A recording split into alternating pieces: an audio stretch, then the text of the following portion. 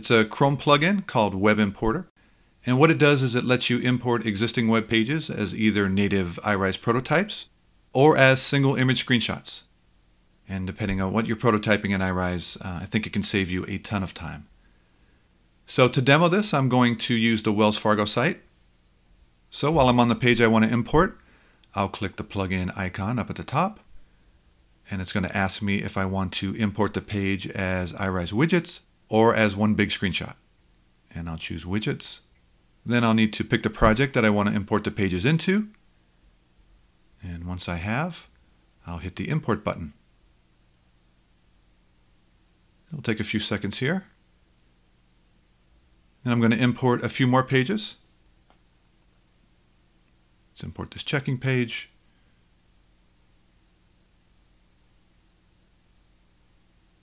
And let's do one more. I want to import this pop-up.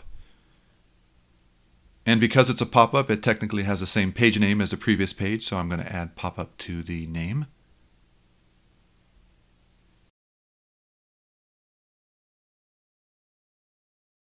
And now if I go to my project and refresh, you'll see that those pages were imported.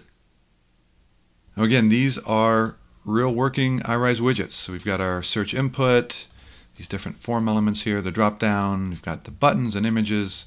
This text is all editable now, and we can start adding interactions. Well, maybe I'll just link a few pages together. Let's link this to the second screen.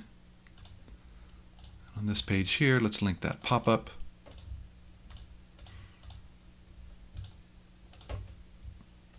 And then let's go ahead and preview. And pretty amazing. I mean, it's going to be hard to tell the difference between the actual page and the imported iRise prototype. Here we've got the page itself, and this is the prototype. And again, the links are all working. So this can obviously be a huge time saver. A lot of times projects that you're starting have an existing project that they're based off of, so this is great for that. Another great use is creating custom libraries. What I can actually do is start clicking on these iRise widgets. I can right click and save the selection as a widget, and that saves it to my library. Let's do that for a few more here. Maybe we'll save off this login widget. Let's see if we can save off the entire footer. Maybe we'll save off some images. We've got a button here we'll save. And then if we go to our library, we'll see that we've got those widgets ready for use. So these can be accessed by the entire team.